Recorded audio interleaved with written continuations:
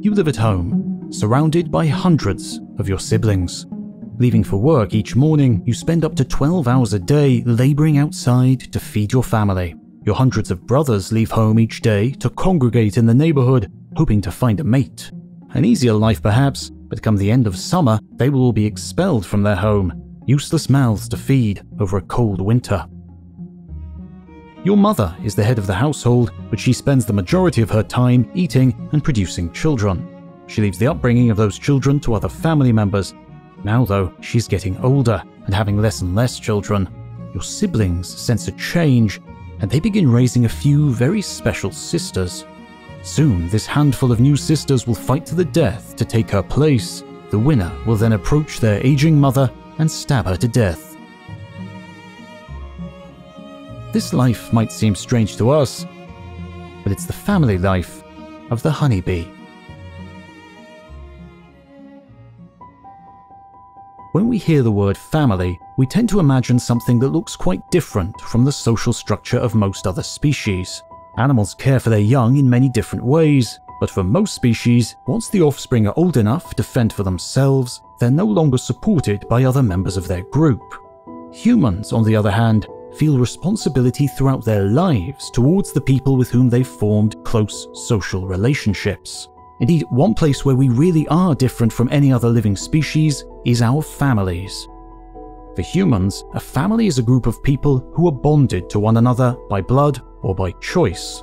People can have many different kinds of families, but one common feature across cultures is the longevity of the family bond. We know from archaeological evidence that the human family unit as we think of it has existed since prehistory, which suggests that it's a feature of our evolutionary past. If we've evolved to share close bonds with biological or chosen family members, it's likely something that, at some point in our history, helped us thrive. And so why do humans need lifelong family ties? What's the point of them? And how far back in our evolutionary past can we find them?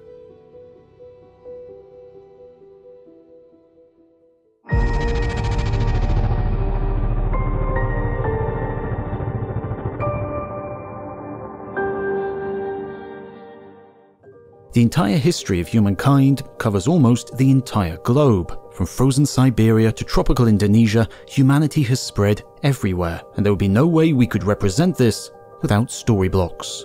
Gathering footage for videos can be time-consuming and sometimes even risky. Drop your drone in the sea? Should have used Storyblocks.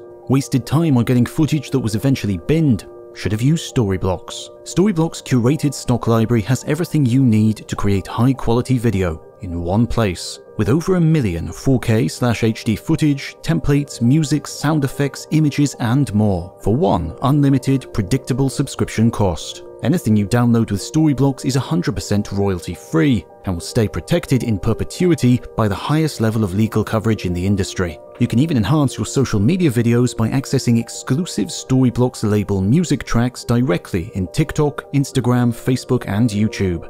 And they have the best motion library on the market, refreshed frequently, and you can save time by accessing Storyblocks' entire stock library in Premiere Pro and After Effects by using the Storyblocks plugin for Adobe Creative Cloud.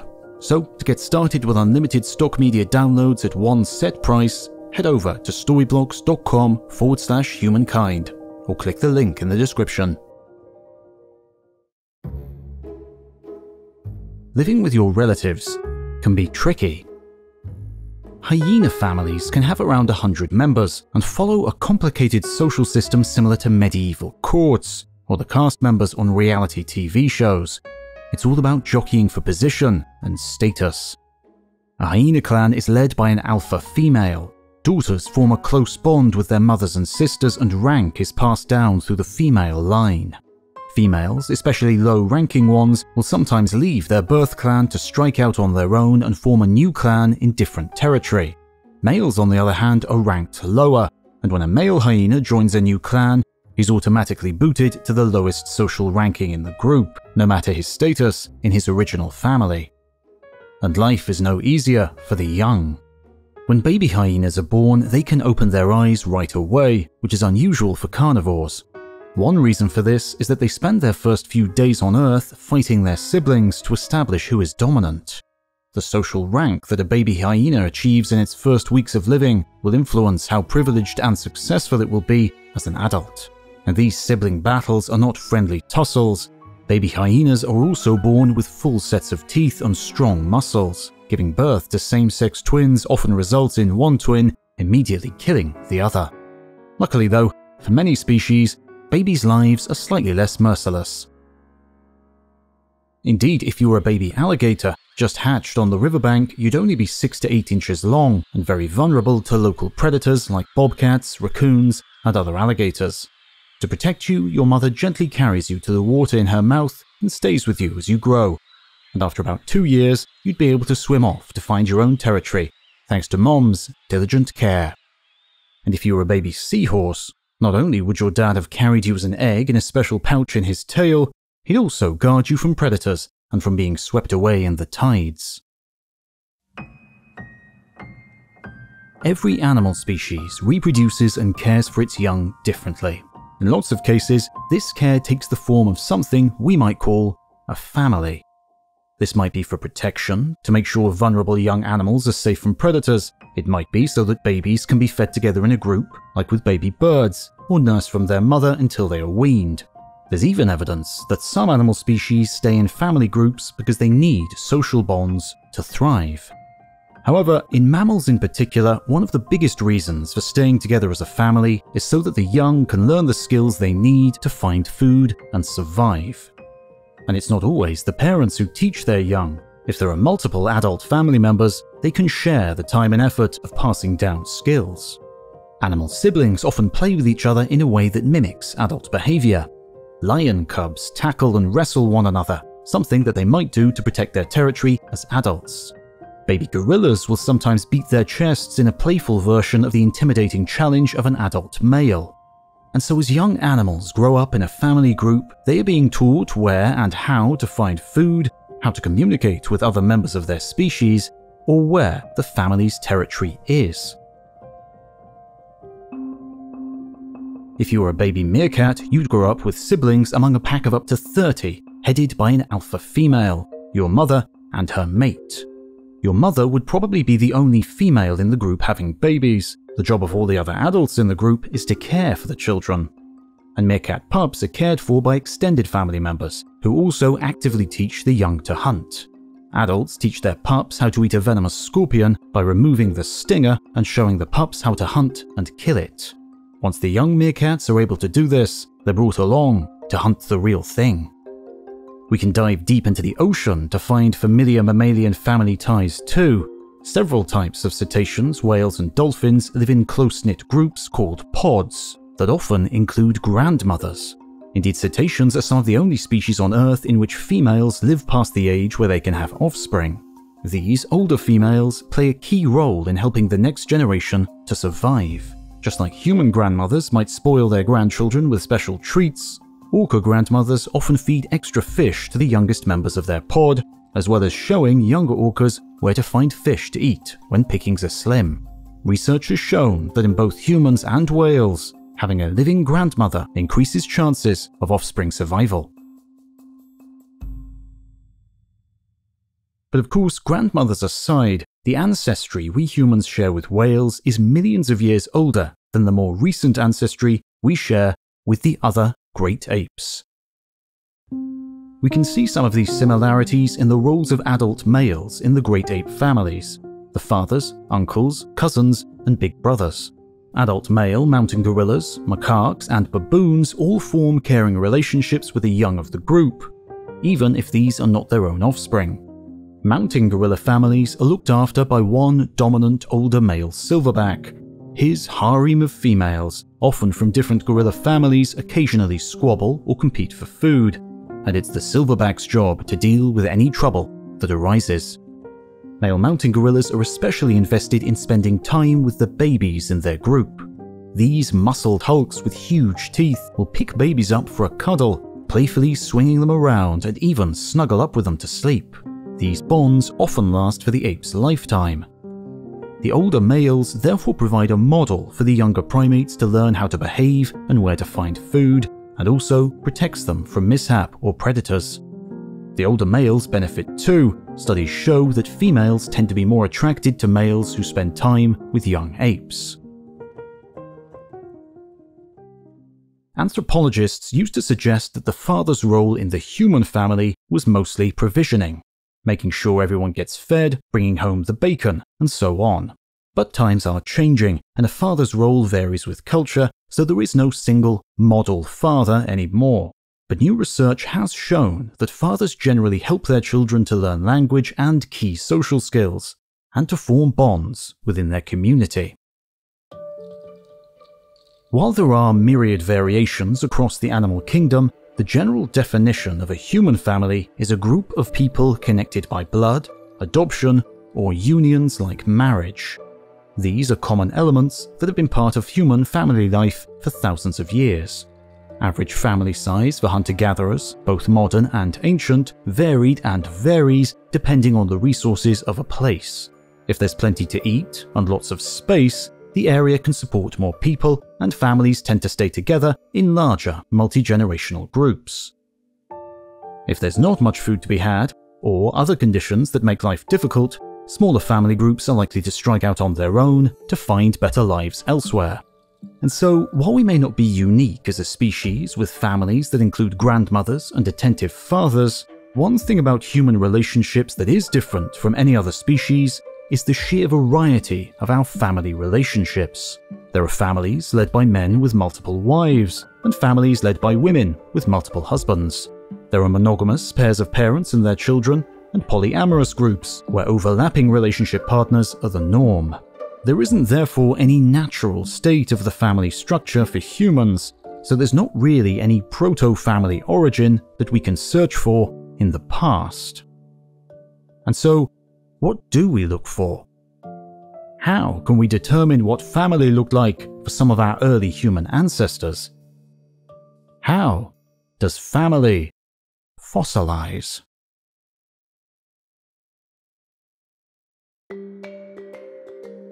At the East African Rift, the Earth is literally coming apart at the seams. The eastern portion of Africa sits on a tectonic plate, a massive piece of the Earth's crust. That piece of crust, buoyed by the shifting magma beneath, is slowly pulling away from its neighbor, forming a deep valley. And to the north, the plate that lies underneath the Arabian Peninsula is also slowly moving apart. These valleys converge in a Y shape in the Afar region of Ethiopia. The deep lakes, valleys, and steep cliffs stretch for more than 5,000 miles along the eastern horn of Africa. Millions of years ago, this area was lush, forested, and full of lakes and rivers. It was the perfect place for our earliest ancestors to thrive. And so today, it's the perfect place to find their remains. In 1974, Don Johanson, his graduate student Tom Gray, and a field crew of paleoanthropologists were looking for signs of early human evolution at the site of Hadar in Ethiopia. While hiking back to camp after survey work one afternoon, Johanson happened to glance over his shoulder at an unusual shape sticking out of the ground. It was a fossilized bone. Even more excitingly, Johanson recognized the bone as part of the elbow of a primate. A painstaking dig followed, unearthing more and more fragments of what would become one of the most famous skeletons in the world. A female Australopithecus afarensis, an early human ancestor now affectionately called Lucy.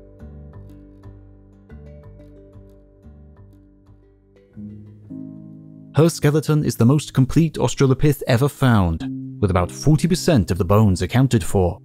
Australopithecus species lived in eastern and southern Africa between 2 and 4 million years ago.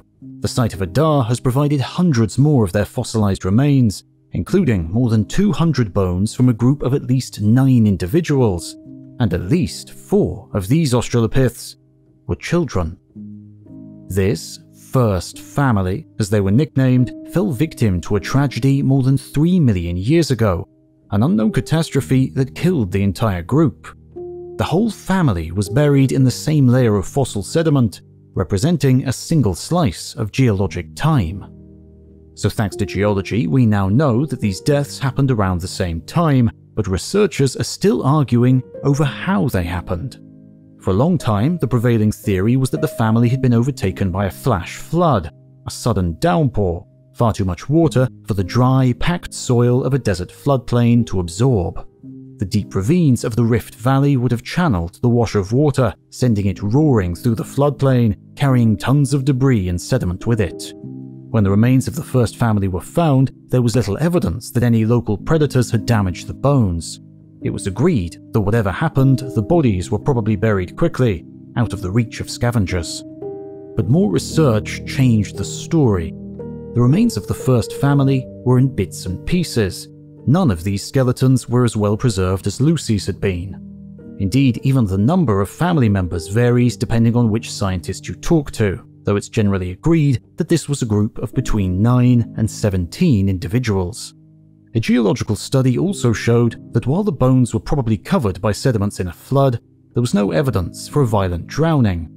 The Australopith's resting place was a shallow depression, only about 1.5 feet deep, and examination of the sediment showed that it had been deposited relatively gently. Back to square one for the mysterious deaths of the first family. Another theory points to a carnivore behavior known as surplus killing. In these cases, predators kill far more prey than they can eat at one time. Wolves, brown bears, and spotted hyenas have all been observed doing this by ecologists. The Hadar family might have been the unfortunate victims of similar behavior by a saber-toothed cat or other predator. Their bodies may have been covered by flooding soon after. And so research into the fate of the first family is ongoing, and there's currently no definitive answer to the mystery of their deaths. But the first family are an outlier. In general, as we look further and further back into the past, the evidence we can use to piece together the picture of family life becomes more and more scarce. Indeed, before 5,000 years ago, there are no written records to tell us about families because written language hadn't yet been invented. DNA evidence is only helpful if the DNA itself is preserved. Once a living thing's remains have fossilized, all organic material replaced by minerals, there's no DNA to be had. But the first family does show us that at least 3 million years ago, our ancestors stayed with their close relatives. We can't be sure of the exact relationships of the first family to one another, but it's not a wild assumption to suppose that this was a few related adults and their children. So how far back in time can we see the traces of families like ours? Well, we can go well past Australopithecus to our much earlier primate ancestors. One major clue about primate family structure comes from the difference in size and physical traits between males and females in a species. This is called sexual dimorphism. In many primate species, like gorillas and baboons, the males are significantly larger than females, sometimes double or triple the size. Males also have much larger canine teeth than females. These big differences between males and females occur in species where there is a lot of sexual competition. In these primate families, the males are constantly jostling for a high social position in order to secure the right to mate with the females in the group. In primate species where competition is less about sex and more about food and territory, males and females tend to be closer in size. Gibbons, for example, typically form monogamous pairs and raise their offspring in a territory that they protect together. This means that fossilized remains of extinct ape species can tell us what their social structures were like. If scientists find enough specimens, they can compare size differences between males and females. For example, an extinct species of ape, Nacalopithecus kerioi, lived around 14 million years ago in what is today Kenya. Fossil evidence shows that males were roughly twice the size of females. But our closer relatives, chimpanzees, give us a better sense of what family structure could have been like around the time of our last shared ancestor. Though this split happened 7 million years ago, so it's likely that some evolutionary changes have happened since then, in modern chimps, males are an average 18 pounds larger than females, much less of a size difference than in gorillas. And Australopithecus skeletons from between 2 and 4 million years ago show that there wasn't much sexual dimorphism in those species either. Males were a bit larger than females, but definitely not double or triple the size. This comparison tells us that Australopithecus families were much more likely to be socially more like chimps than gorillas. They probably lived in small groups and worked together to protect their territory. And what else can we learn about Australopithecus's family life? Well, the roughly 40% of Lucy's skeleton that was preserved tells us a great deal, for we have enough of her pelvis to know that she gave birth at least once. Most primates can give birth unassisted, thanks to their straight birth canals and the small size of infant primates' skulls. But walking on 2 legs rather than 4 has changed the shape of the human birth canal so that it twists, forcing the newborn to rotate twice before emerging. Increased brain size and the width and stiffness of the shoulders throw yet more complications into the mix.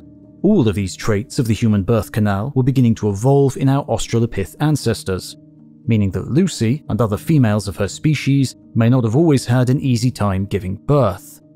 Assistance from other females therefore may have been hugely important to the survival of infant and mother, and that requires a close social structure where older and more experienced females remain with the family group. So it's very possible that Australopithecus afarensis groups were made up of extended families. Mothers, sisters, grandmothers, and so on. Lucy's bones show us parts of her life story that reach beyond simple anatomy. And there's more. 3.5 million years ago, shortly after a volcanic eruption, 2 Australopiths walked side by side through a plain of ash in what is today Laetoli in Tanzania. And there must have been another eruption shortly after they passed through, because the second coat of volcanic ash covered and preserved the Australopithecus's footprints for millions of years. The tracks were discovered in the late 1970s. One set of prints is larger than the other, suggesting that an adult was walking next to someone smaller, an adult female, or a child. Some researchers even claim that the smaller set of footprints indicate a burden carried on one side, a baby carried on the hip, perhaps. It might well have been a small family unit, mother, father, and child, that left their mark on that volcanic plain.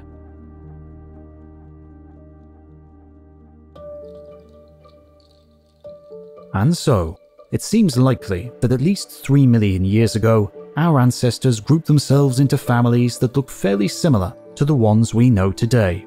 The fact that human families have such deep roots shows that family probably provided some sort of evolutionary advantage. So what was that advantage? The next place to look for answers is in our genes.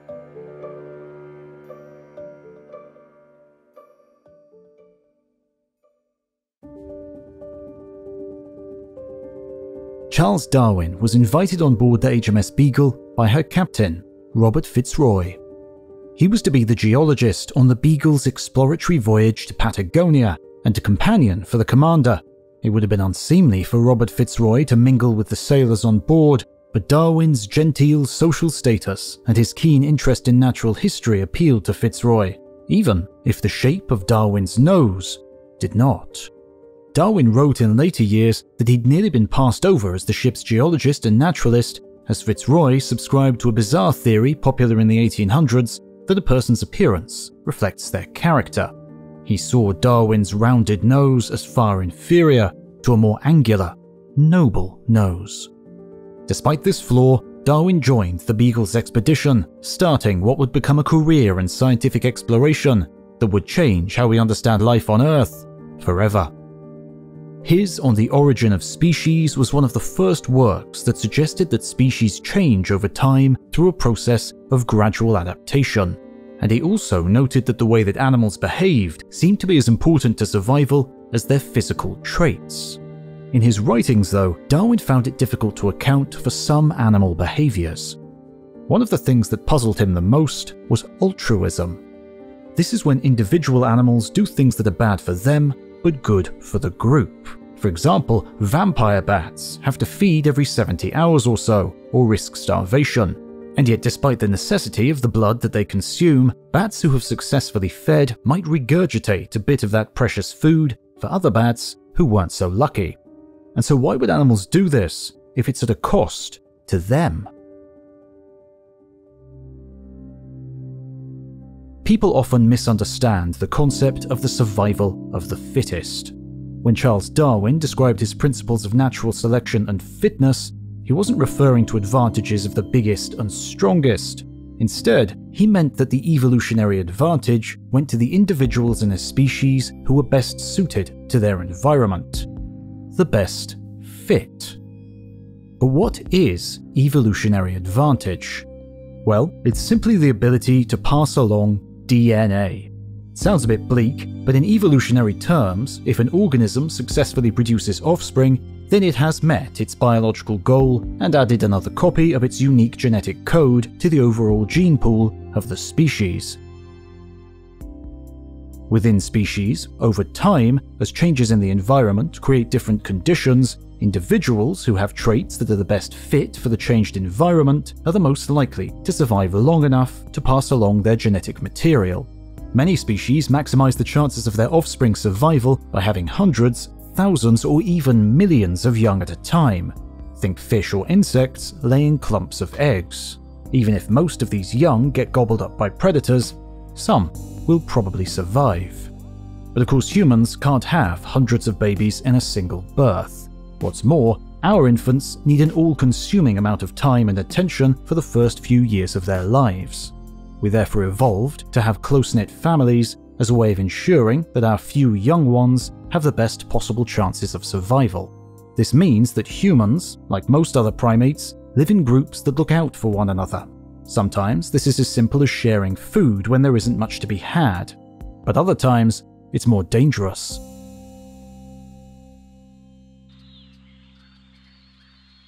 For vervet monkeys in East Africa, group members put themselves at risk to watch out for hawks, snakes, leopards, and other predators.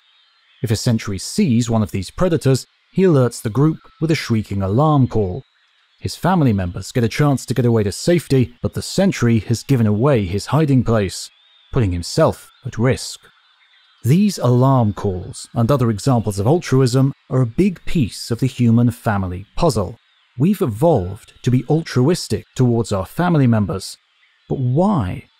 What advantage could there be to such high-risk behavior?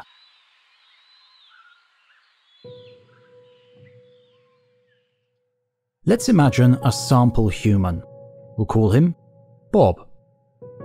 Bob has a mother, a father, and 2 sisters.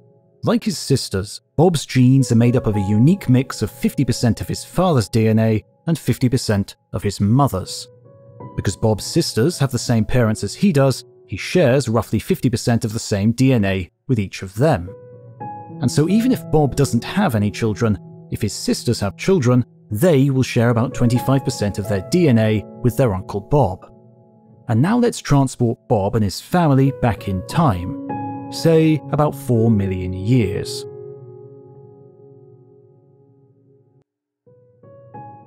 Bob and his family are Australopiths, living in Eastern Africa. If the family's survival depended on avoiding predators and having enough resources, there would be a big advantage in staying in a group to help one another. And in evolutionary terms, even if Bob does not have children of his own, by helping to protect, provide for, and care for his relatives' children, Bob is still ensuring that a portion of his DNA, that 25% that he shares with his sister's children, is passed along to the next generation. Of course, Charles Darwin wasn't aware of the role of genetic material in the passing of traits from one generation of species to the next. He did understand, though, that behavior was part of natural selection, and that included things that seemed to hurt the individuals but helped the group. But even with a couple of centuries worth of evolutionary research, our current understanding of genetics still can't fully explain why humans need families, because the other pieces to the puzzle are far more difficult to study. Emotions. Emotions are separate from instinct. All vertebrates, animals with a spinal cord and a backbone to protect it, have fight or flight instincts. These are responses to threats baked into our brains from long, long ago in evolutionary time. but all mammals seem to share 7 major emotional circuits, each with a different and unique pathway through the brain. Each emotional circuit uses different brain chemicals to create different responses to things in their environment. If you were watching a horror movie and a monster suddenly jumped at you from a dark corner of the screen, a tiny electrical charge would pass through your amygdala, hypothalamus, and brainstem, and out through your spinal cord. This would cause your body to do all the things that get you ready to survive that monster attack. Your adrenaline spikes, your heart rate jumps, your breathing gets faster, and you might scream. Or even wet yourself. Fear is an emotion entirely based on surviving direct threats. But what about the kind of emotional bonds that allowed the development of human culture, technology, and society? Any of the things that makes humans so unique. These things are made possible because we can learn and transmit huge volumes of information through social learning. As babies, we learn how to do things from the people around us. We also learn how to understand and react to social situations and how to act in the communities we are raised in. For a baby to have the time to absorb all of this vital information, they need a barrier between themselves and the dangers of the outside world. And that barrier is family.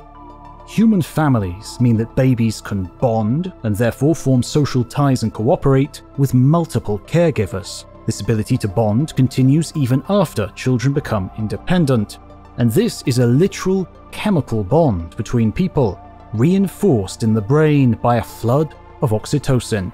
Sometimes nicknamed the love hormone, oxytocin creates positive feelings in the brain, like trust and a sense of safety around those we feel a close bond with. The chemical is released when we are with those we feel close to, especially if we are touching them. Hugs and other physical gestures of affection feel good because they're actually giving us a very mild chemical high. And so, do we see evidence for bonds between infants and caretakers in our fossil family tree? To explore this, we can start with another look back at the differences in anatomy between us and our Australopithecus ancestors, like Lucy. Australopiths had short lifespans compared to ours. Adults rarely lived past 35. They also spent a much shorter part of their lives as children, developing much faster mentally and physically than human children do. Australopith females also had wider birth canals, and overall the species had brains and skulls similar to a chimp's in size, about 1/3 the size of the human brain. Thanks to that smaller size and the relatively wide hips of female Australopiths, infant brains could be nearly completely developed by the time they were born.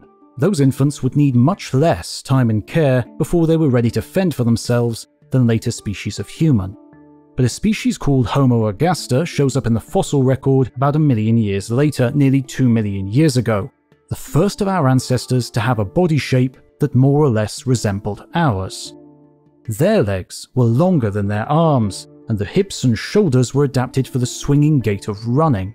Their brains were similar in size to ours, though a little smaller. There's also very little difference in size between male and females of the species.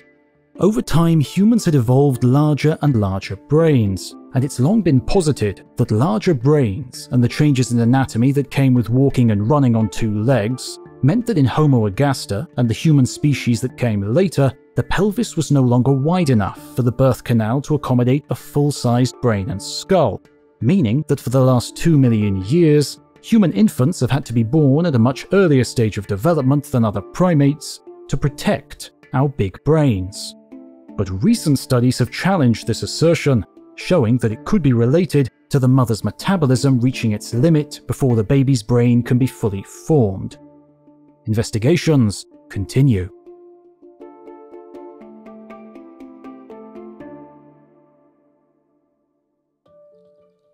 Whatever the case, it is unquestionable that modern-day newborn humans are soft and squishy and can't do anything for themselves for a long time. This means that they need to be cared for around the clock until they're old enough to eat and move on their own. It's better for the group if family members other than just the parents spend time and resources caring for infants. Altruism, once again, being a big factor. All of this care sharing provides a safe environment for taking in all the information we need to absorb as infants, as our brains are still getting their wiring sorted out well after we're out of the womb, meaning that from the instant we're born, we're developing the ability to bond with and learn from other humans. And so thanks to millions of years of brain and body adaptations and the social ties that give us the safety to develop our brains through a lengthy childhood, humans are uniquely suited to cooperate with one another. On a small scale, this equals family, but on a much bigger scale, this equals society.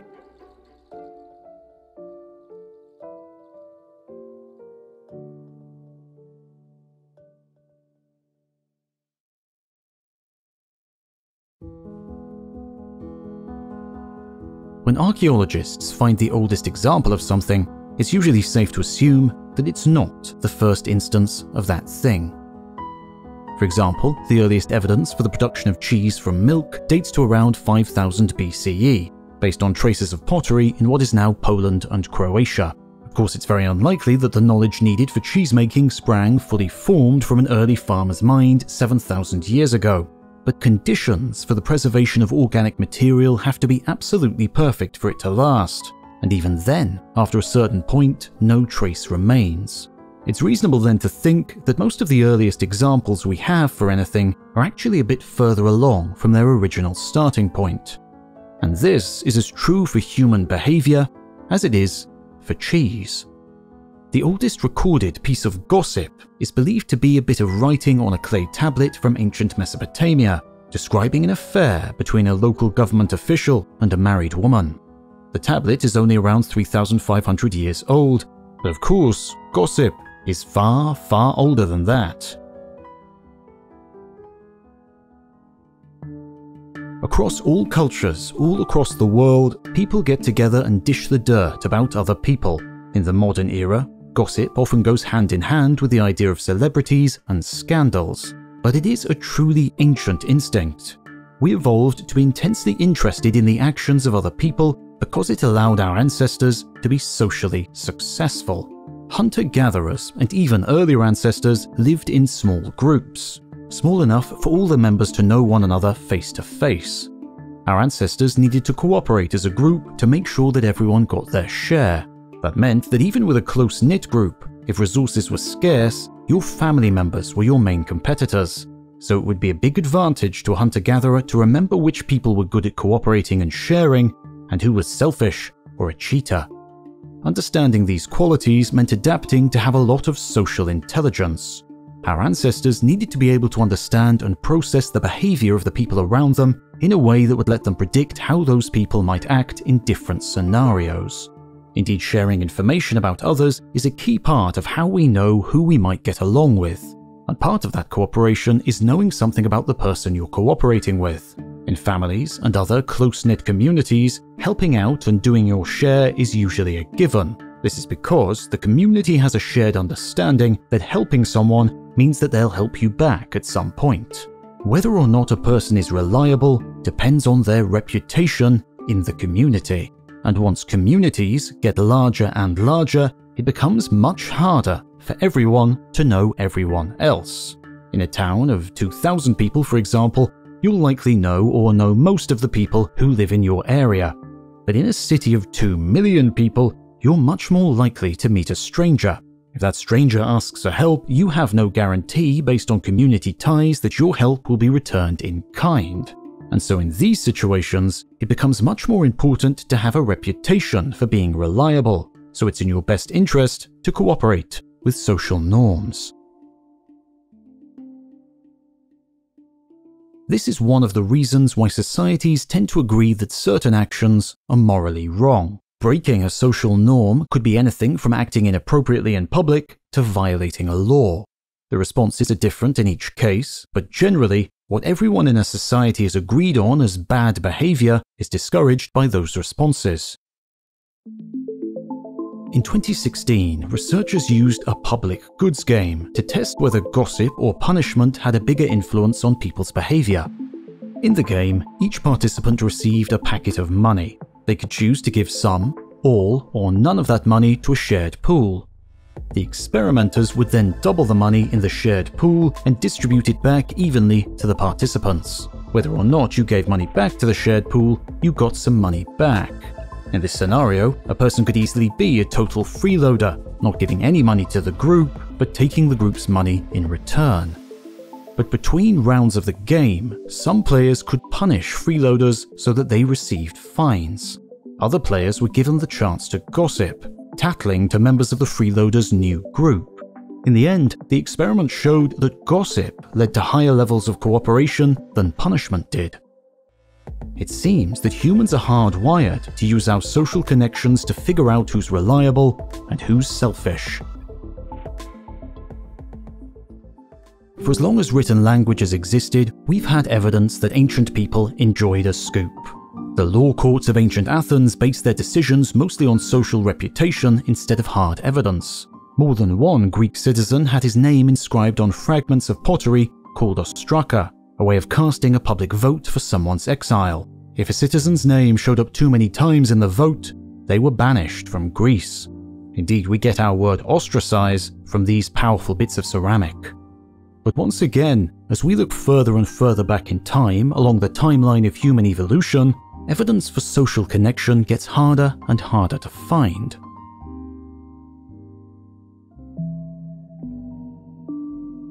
The oldest evidence we can tease out of the fossil record comes from around 2 million years ago.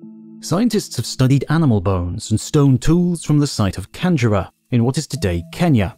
The tools are made from different types of stone, some of which come from more than 5 miles away.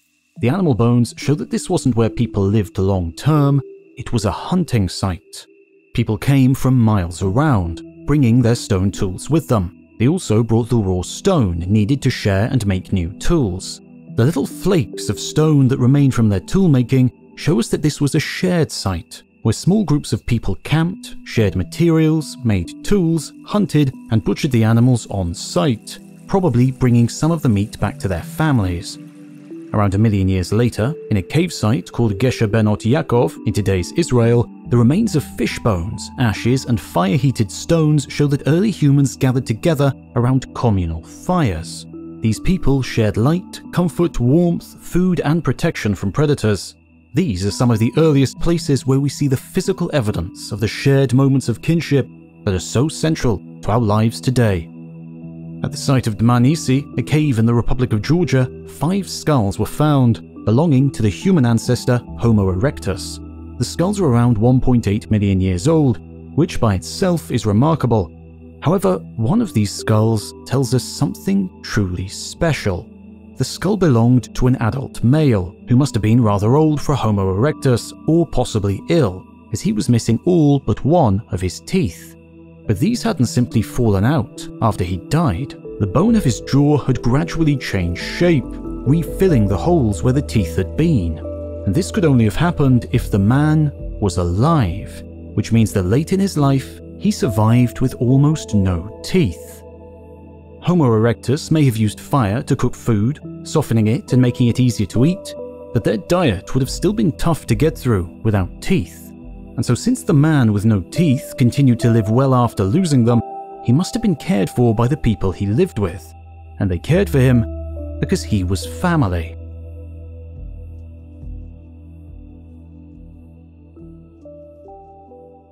It's been more than 10,000 years since most hunter-gatherers began to congregate more and more regularly in seasonal camps, gradually taking on a less nomadic lifestyle. The adaptive reward for social cooperation was the ability to come together to raise crops, herd animals, build towns, cities, railroads, and highways. Anything that most of us might consider part of modern human life owes everything to cooperation. Cities depend on thousands of pieces of infrastructure, like transport and sewer systems, roads, pavement, and would utterly collapse without them. The less densely populated parts of the world are no less dependent on cooperation. Food has to be produced and distributed, buildings need to be constructed, sanitation needs to be reckoned with. Indeed, in the archaeological record, we can see how people started to deal with these issues as they began coming together and living more sedentary lives. Different strategies popped up throughout time in different cultures, but all of these societies only functioned because of some form of organization and cooperation. we can see that the majority of human interactions tend to be mutually beneficial. Millions of years of evolution has resulted in cooperation being a favorable trait, the best fit to our environment. Humans would never have been able to develop agriculture, build settlements or cities or monuments, or even form societies without the complex, overlapping spheres of interaction that build outwards from family. And so, why do we need families? The answer is, they help us survive. We're a species that depends on social bonds and cooperation. Humans need other humans, whether or not they're related by blood. The earliest roots of family stretch back to at least 2 million years ago. Even earlier than that, we see evidence from our primate relatives that shows how the benefits of cooperation and communication likely evolved through millennia of adaptations to challenging environmental conditions. Over millions of years, humans evolved the large brains that allowed us to store and share large amounts of vital information, like how to create technology, navigate a landscape, and adapt better in a shifting environment. Early Homo sapiens, and our extinct relatives like Neanderthals, were fully capable of some surprisingly modern-seeming parts of society, like art, self-adornment, and shared belief systems. None of that would have been possible without the complexity of information that we can store in our heads and share with each other. But of course, those big human brains are costly, especially since millions of years of walking on 2 legs has shifted the human birth canal. If we remained in the womb until our brains and skulls were fully grown, babies' heads would never safely fit through the opening of the birth canal, and the amount of energy the mother would need to contribute to growing its brain would surpass what she is able to give. A lot of the growth in our bodies and brains has to happen after birth, and so while infants are busy building their brains, soaking up information about the world around them, they are completely vulnerable. Our powerful brains are the reason that we have reached every incredible achievement of our species, and they are also the reason why we need the connections to the important people in our lives. No matter how our families are built, we wouldn't be human without them.